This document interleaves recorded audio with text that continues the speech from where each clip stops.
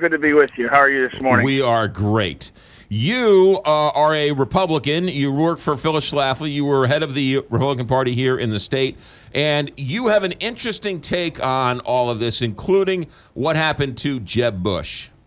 Yeah, and McGraw, you and I, of course, I sometimes think we ought to record our conversations in the afternoon after your show when we catch up like we did yesterday. And, what we were saying, and you asked me about it, and I went into it, and you said, hey, that's good stuff to talk about. It's just this, is that the system of running for president, the Republican nomination, which is the only one I really know, I don't know the Democrat as well, it's set up so that you have to raise a boatload of money. And you're supposed to raise a boatload of money and pay dozens and dozens of consultants, and then spend tens of millions of dollars on radio and television. And, you probably know, but maybe your listeners don't. When somebody buys political advertising, the purchaser, the sort of consultant, gets 10% of the buy. So you buy $1 million of TV, you get a $100,000 take for the person buying it, the consultant. So we had Jeb was the classic, ability to raise $150 million, the classic Republican candidate. And all these consultants, it's coming out, all of them made, hundreds of thousands of dollars over the last year, and it was all wasted. And the reason it was wasted is lots of reasons, but one of the big reasons is that the TV is not working the same way, the consultants aren't able to sway the base the same way, and we just have, but it's two in a row. Scott Walker also raised an inordinate amount of money, and when he quit, his payroll the last month he was in was something like $600,000 just for consultants, full-time paid staff, and he washed out before he got a single vote. So we're seeing some sort of crack up of the system, and I think that's what Jeb went through. And it's kind of, you almost feel, I feel bad for him in a way. He's a better candidate than the consultants made him out to be. I think he deserves a refund. You also say, Ed Martin, that consultants flock to the guy who has the ability to raise the money. Yeah, well, and the only reason, and the best way to say that is the day after, no kidding, the day after Jeb was out, the consultants were announcing they were going with Rubio.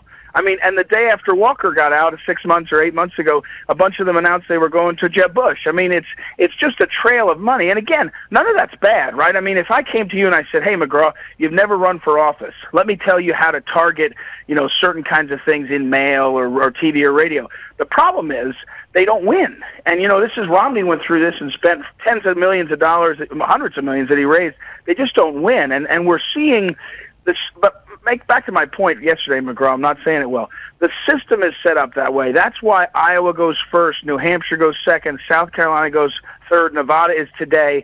It creates these places where the candidates must step up and raise this money to spend, and the consultants talk them into it.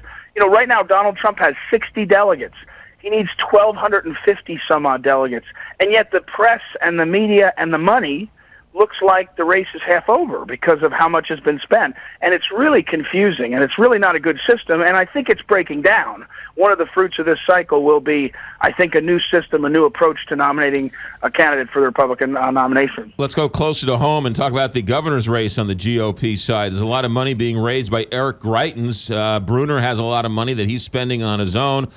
We know that Catherine Hanaway has spent quite a bit, or raised quite a bit of money. Are you seeing that same consultant class do that here locally?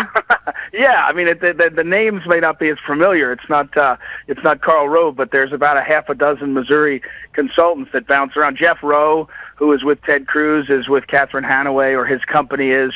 David Barklage, who for decades got paid by Peter Kinder, he's now with Bruner.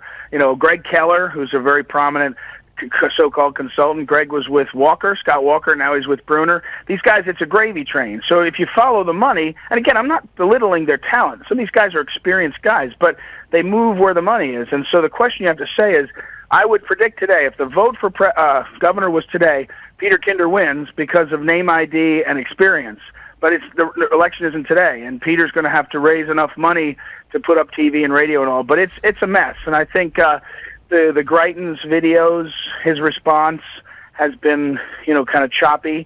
Bruner, and Catherine have a lot of work to do. So I don't know. And there's Chris Koster, our old friend, the Democrat, sitting on the other side with no opponent. no need to do anything but keep being Attorney General. It's a daunting task. All right, Ed Martin. So I've had candidates tell me off the record that when they go in front of a microphone or a camera, that their consultants have them thinking so many different things that they don't know whether to sit or stand or tie or whatever, this and that. And then the minute they get out, like Jeb Bush Saturday night, Jeb Bush, free of anybody telling him what to do, gave the best speech of his career stepping out of the race. And you see that time and time again. The candidates give the best speech after they're out, and everybody says, where was that guy on the campaign trail? Yeah, and you and I don't know, a year or two ago, we talked about this because we were just out, had a cup of coffee, and we're saying, how is it these guys spend tens of thousands of dollars on consultants who show them polls and then they get themselves wound up too tight? I think with Trump, you could say a lot about Trump, and in many ways he's a showman, but as someone once said, when you learn to fake authenticity, you've got it made. I mean, you believe him, like Bill Clinton. You believe that he's saying what he thinks and feels. The rest of these guys sound like they're in talking point land, and as you said, people smell it a mile away now. They smell it through the TV and the radio and all, and it does make you wonder. Again, I think you're seeing some of that break down because of Trump. Cruz is a little bit, sometimes he's a little bit harsh, but he's more, you feel like he's fighting for you. I don't know. I mean, I'm reminded, and I sent that email you saw about Justice Scalia's death.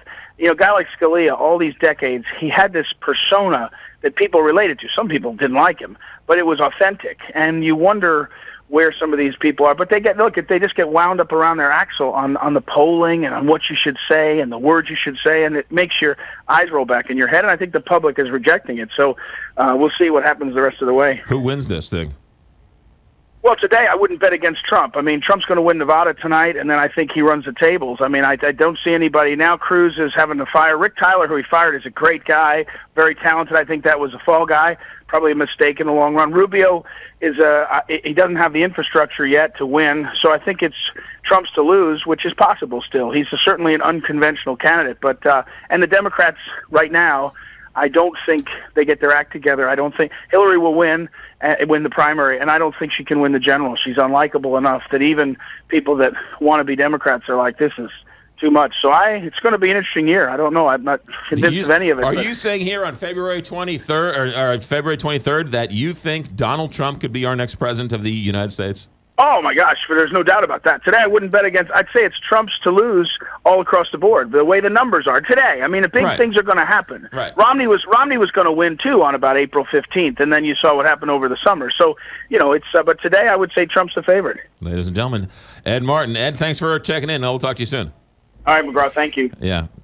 What's interesting is, we're saying with all these different consultants that these candidates have, they're trying to do the active words that they want people to hear, and we still don't know. Is Trump really being Trump, or is he still playing a character? I thought that the other day. I thought there are people who are going to vote for Trump who are voting for him because he's not pandering, and then there are other people who will vote for Trump hoping that he's pandering, and they're going to vote for Trump hoping he's lying. So where are we in America that you're voting for a president and you're saying to yourself, boy, I sure hope he's lying? I know, because you hear so many people who know him saying, this is not Trump. Right.